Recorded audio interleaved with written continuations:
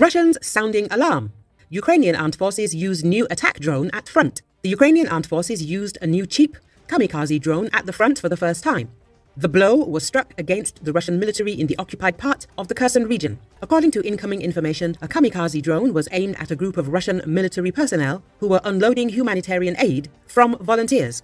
The attack took place near a hardware store. As a result of the strike, 3 Russian servicemen were killed and 3 more were injured. The Russians are urgently evacuating the surviving occupiers to the territory of the occupied Crimea.